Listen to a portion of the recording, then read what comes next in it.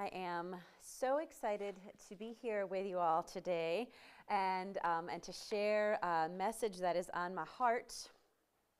And I pray that it's going to be a blessing and that the Lord is going to be, just really setting us free to some aspects in our spirituality that can kind of dog us and hang with us all of our lives. And these things that I'm going to be talking about today, or the thing, can stay right underneath that surface, but it can consume our lives. But as we heard, there's a time this morning we heard that the Lord just invites us to come and sit on the shore with Him, have breakfast on the beach with Jesus, and let Him just speak to our hearts as we speak to Him. So it's going to be a little bit of a deep dive. I hope that you're all going to be okay with that. A little bit of a deep dive, but I'm going to try to break it up and make it as simple as I can. The topic that we're going to be talking about today is the flame of shame. The flame of shame. And we're going to be looking at Peter and just his experiences, and we're going to actually see how I come up with that name about a flame of shame, how that is actually revealed in Scripture, and how I see that coming out. So today, as we're considering Peter, I want us to be thinking about the various looks, the very gazes, the various ones throughout his whole journey with Jesus that he might have seen in his eye. Because our perception of Jesus, as you were talking about, Susan, how the lie can come, and when you have a perception, if it's a lie, it distorts the truth of Jesus. So how we see and how we perceive Jesus is going to, as she was testifying, it's going to either catapult us forward into His presence or cause us to shrink back. So that's where we're going to be considering. So trial after trial, success after success, and failure after failure. What did Peter see? But more importantly, is what do we see? What do we see? And then also, what do we do with this raging shame that we can experience from time to time? When we realize that we have fallen short or missed the mark of being this fully human, created in the imago Dei, the image of God, what do we do with that? That's what we're considering sin. What do we do with that shame that comes? However, I want to say this. My goal for our topic is not to deal, God bless you, primarily with the 7 deadly sins.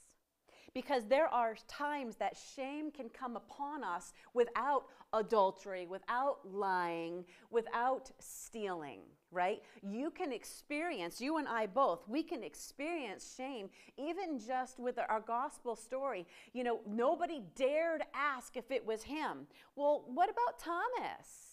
You know what I mean? Like sometimes you can experience raging shame because you're not fully I'm not 100% sure, Jesus, that you're where you and I don't want my shame to consume me so that I can't get to the feet of Jesus and be real, right? Sometimes, as our brother was saying, a shame can be imposed upon you because of an ailment that you have or a handicap that you have. And so completely void of your own volition, you can be experiencing the flame of shame, and that can be consuming us, and the Lord would like to put that out. So that's my goal. I think that we can experience this, but I also believe that we all struggle to know our belovedness in Christ Jesus apart from what we do or what we don't do. We struggle, and this is that conference, I wrote this down, hence that First Love conference that's coming. Because we struggle, we know it theoretically, but somehow we still get our worth, it's wrapped up into what we do or don't do. And if we haven't performed right, we just might have a little bit of flame of shame rolling around in us. And I fully believe, that with one look in his eye, that flame can be brought out. I really believe that. We've got to see that truth, and we've got to see that glimpse of his eye. And no matter what ashes we bring, because that flame is going to create some ashes, right? God can make it beauty. God can make it beauty. Amen? Amen. Amen. So our goals today, I've got 3 goals. We're going to look at a spiritual picture of this flame, and I'm going to explain to you why there's a very specific reason I'm calling it flame of shame, which I'll dig into. And then we're going to discern. You guys had a discerning conference. I'm a spiritual director. I'm in spiritual formation. So discernment is a big thing for us. We're going to discern if or where the flame of shame is consuming our ability to experience the belovedness of God. That's all this is about. Is how am I able to experience how much he loves me? That's what this is about. And then number 3 is to define this. So let's jump in. I want to take a look at this spiritual picture of the flame of shame. Now, folks back then, when the Bible was written, they couldn't read a lot. You know, we have our icons, because how do you express, how do you express to a group of people that doesn't know how to read? You're going to use pictures, or you're going to use, if you even go back even further, you're going to use language, like your hieroglyphics here in Egypt. And so you're going to create a language that comes out of pictures. And the Hebrew texts has just that. So I want to just show us the word for shame and explain how that can work. And we might be like, oh my gosh, that sounds super hard. I'm not a scholar. I don't think that I can understand a word through pictures. And I'm going to say that I don't think that this is true. So I have a couple slides here. Is everybody, who uses their cell phone? Okay, not everybody has a cell phone. Okay. So has anybody in the house used an emoji? And okay, then you're going to totally understand where this is coming from, right? It's the same, 4,000 years later, we're doing the exact same thing. All right, so through these emojis, let's take a look at the first picture we have here. So you see this ancient language. We're doing the same thing with all of our emojis. So it's a little different, but we can discern through our emojis what somebody is trying to say to us. The second picture, see that? Just imagine your emojis. We're 4,000 years later. King Tut had a cell phone, and he was doing this, whatever. Let's see the third one. This is actually from an exhibit in Israel where you've got the mummy, and then right next to it, they're displaying how this language, this ancient language, is very similar to what we're doing today. And then the fourth one, I mean. All right, so you see this. Like, who would have ever thought? But I'm upside down. I'm a little confused. I'm dancing. I'm having fun. We have this. I'm seeing. This is bugging me. I'm running. Right? So that's exactly, so just so I say it, this isn't a hard concept. We get it. So that said, what does this have to do with shame? Please, somebody ask me, what does this have to do with shame? Because the Hebrew word for shame is buz, and it's created with 3 letters, and each of these 3 letters have a picture that goes along with it. And so what we can do is we can, just like when we're texting, we can look at these letters and get what's happening. I mean, is it me? I will text three emojis to send somebody send. I've not said a word. All right, so the first letter is the letter of a house, of booze. The first letter, the B, is the letter of a house. Now think, what's the heart of the home, right? I mean, you always think, I can't wait to go home. That's where your heart is. Home is where the heart is. So we're already starting to recognize in the beginning of shame, something is coming deep. We're talking something deep here. We're talking about heart. The second letter is a nail. So it's representing something that is securing. Something that is securing. It literally, in the day, it would have secured their tent to the ground, their house. So something is securing that. This third letter, the third letter of this, is a letter that represents a tooth or something that consumes. It is used to say a consuming fire. In fact, at the gates of Israel, you'll see a shin, and the El Shaddai is as a consuming, everybody's nodding, it's a consuming fire. So spiritually speaking, the word shame, spiritually speaking, the end result of shame is a heart that is attached to a consuming fire. Shame is a heart that is attached to a consuming fire. Has anybody ever experienced being attached to a consuming fire of your shame that you can't get away with? You can't get away from. You can't run away. It walks around with you. You know, when you start feeling good and then you look in the mirror and boof, there it is again. Or somebody reminds you. Or somebody overlooks you. And you're experiencing that burning. Your heart is attached to that shame. So can anyone guess where the first place where this word is found in Scripture? That's it, Genesis, yes. Where Adam and his Eve were naked and unashamed before God. And you know the story. They had a boundary. God gave them a boundary. They crossed the boundary, and bam, they were experiencing shame. Their heart was attached to something that was consuming them besides Adonai.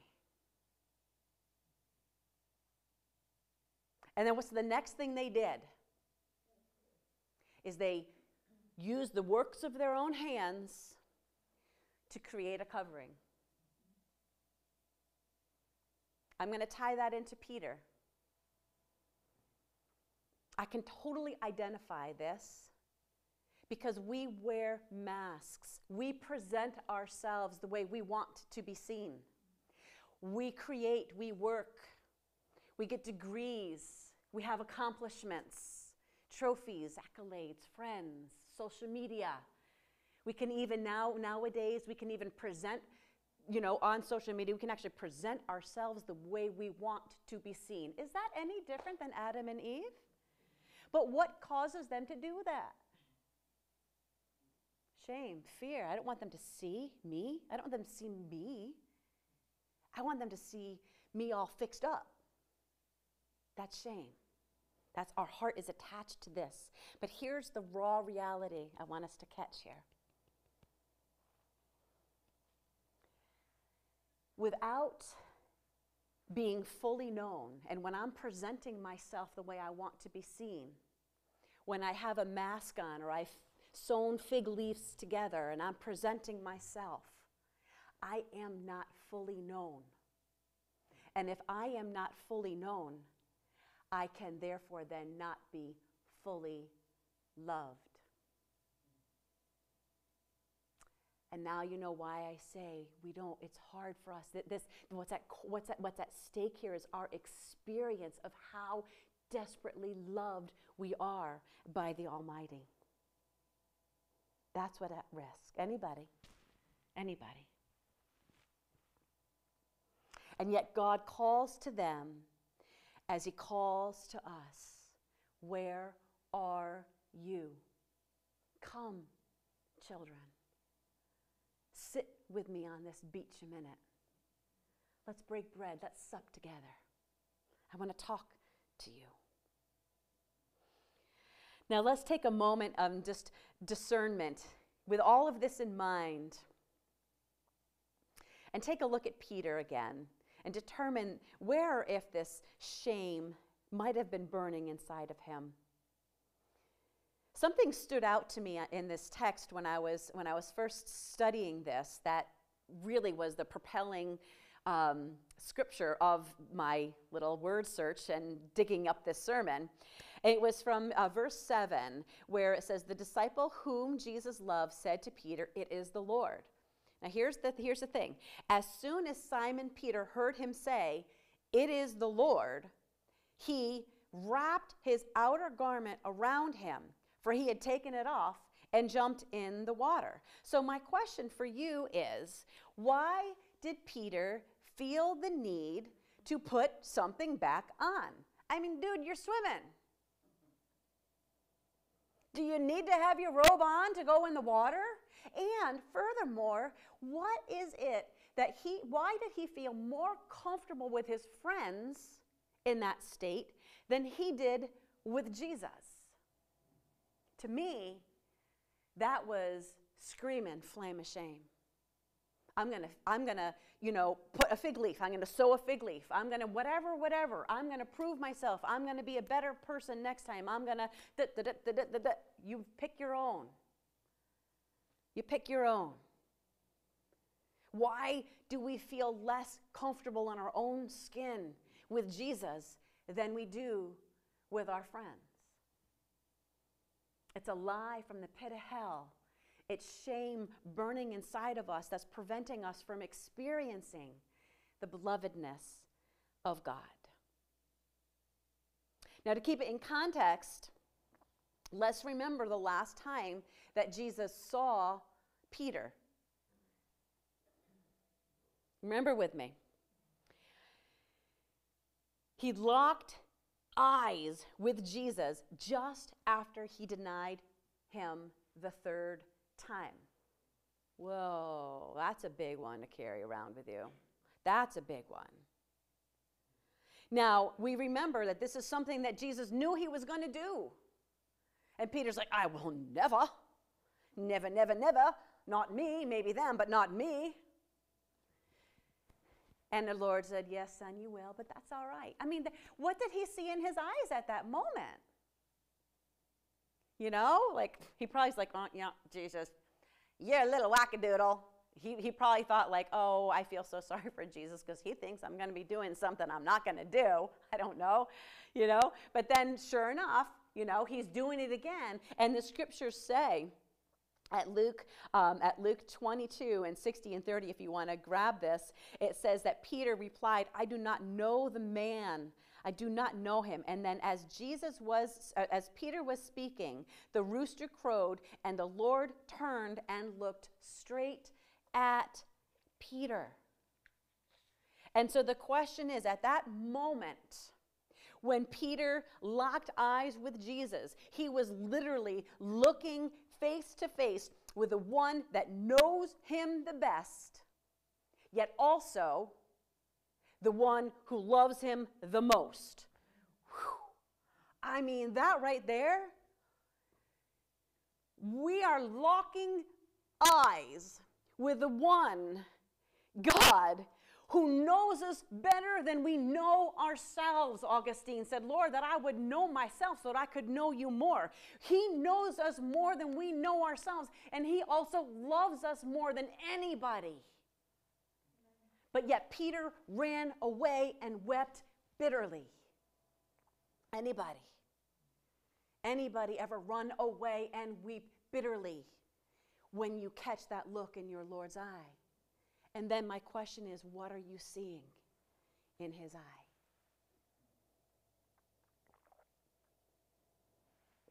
Susan, what was the name of that thing that you said? Gaslighting. The one who knows us the best and loves us the most. What do we see in his eyes? Each of us have denied Jesus in different ways.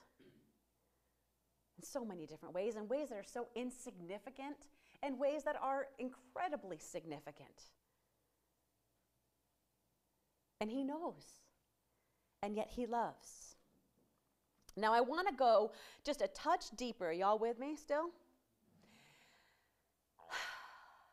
Because there's a little bit, psychology, the study of psychology has done a wonderful job in making a difference between guilt that we would experience and shame. And I love the study of the mind. So let's consider this distinction so that we can possibly bring healing to our soul. So psychology defines the difference between guilt and shame. That's what we're talking about here, guilt and shame. As guilt is a feeling that you get when you did something wrong or you perceive that you did something wrong. Sounds fathomable, right? Ready for this? This is psychology. Shame is a feeling that your whole self is wrong. Huge difference. Huge. Let me say it again. Guilt is a feeling you get when you did something wrong or you perceived you did something wrong. Even if it hadn't happened, you can still feel guilty even if it hasn't happened. You can. Shame is a feeling that your whole self is wrong and that may or may not be related to a specific behavior or event. And you see, this isn't about denying behavior. I'm all for that. Listen, you know, God says, the Bible tells us that the goodness of the Lord leads us to repentance. Not the anger of the Lord, not the wrath of the Lord, not the hatred of the Lord. The goodness of the Lord keeps us. So this is Peter had shame, he turned and he went away and he wept bitterly, right? The goodness of the Lord, repentance means to go like this and to go running into his name, to go running to the altar, to go running he put his clothes on and he went to the beach and he got to Jesus. Shame wants you to go away. So see, the goodness of the Lord is a good thing. It's a good emotion. And on that place, that's where we can discover, even in the guilt, that we are fully known and fully loved. But if we let shame dictate and drive us away and burn in our soul, we're never going to get to that place at his feet where we can experience his love. And then lastly, I think about this. For me, I'm a works for worth girl. If you know anything about me, I'm like big on, I call it my little blue ribbon syndrome because, you know, I'm 25 years old now, and the Lord is just finally free. That was a joke. I'm not really 25. And really, I'm actually starting to experience this place where the blue ribbon syndrome isn't driving my life. The blue ribbon syndrome is driving my life because shame was driving my life, right? And so, listen, I have to prove myself worthy of this love. Prove myself worthy of what you have done for me instead of just accept it. It's crazy. We know that. But yet, at least me, I'll do it. So watch this with me. This might not be, you might not be identifying with this, but when I was reading this, I was reading about, you know, so you're on the boat with your friends. You see Jesus, you put on your garment, and you see him off that, you know, and you get there, and he's like, come, get some fish. Well, what's the first thing that Peter does? He jumps into action. Oh, yeah? I'm going to get fish. There's 153. I can do it! Super disciple! Let me get busy, Martha. Let me get busy and serve you, Lord. And serve you, Lord. And serve you, Lord. And I just wonder if maybe that was part of the reason why Jesus says, you know what, son? Let's go take a little walk. Come walk with me. Because you're not experiencing just how beloved you are. Thank you so much for the work. Thank you so much for the service. But I came for more than service. I came for your heart, and I came for you to experience my love. As we were worshiping this morning, I was moved into tears. And because I was listening to your worship, and I just felt like the Lord say, this just is just so pleasing to my heart. You have no idea how pleasing it is for me to hear your voice. Scripture says in Song of Solomon, let me hear your voice. Your voice is sweet. Your voice is beautiful. Your voice is lovely. Shame won't let us do that. And I just wonder if that could be why. So I'll ask you one more time. Not just what did Peter see in Jesus' eye, but more importantly, what do we see in Jesus' eye? What do we see? Because the bottom line, this hashtag truth, I have a little emoji of a heart right here. The one who knows us the best loves us the most. As we sit here together and we move forward into the rest of the service, I don't know if you have a song to prepare for. I don't know how the order of the I don't know the orders of the, I have it right here. Hold on. Let me see what we're doing next. So as we move forward, I'm going to ask Michelle to just sit and just sit in a little bit of music. She's just going to, just for a little bit of reflection, a little bit of quiet reflection. And I want you to just sit on the shore with Jesus for a minute. And I want you to see, what's the look that I see in your eye, Lord? What do I see? And allow Him to blow the shame away, to blow the flame of shame away. And to take the ashes and make it something beautiful as He looks at you and you experience that the one who knows you the best loves you the most.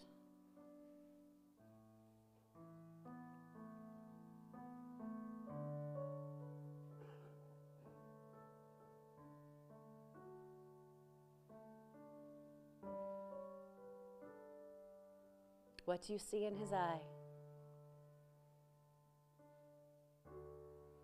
What do you hear in His words?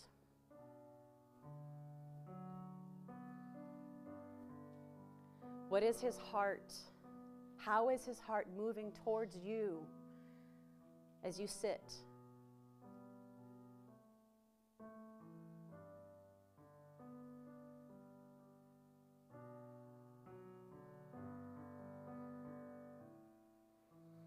I see Him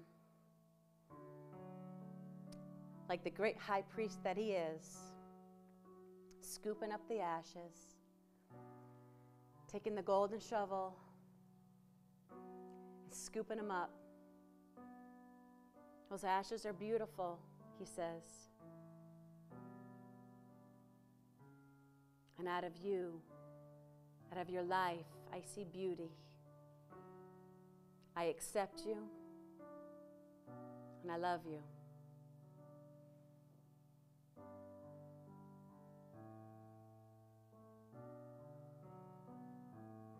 Thank you, Jesus, for the glimpse into your heart this morning.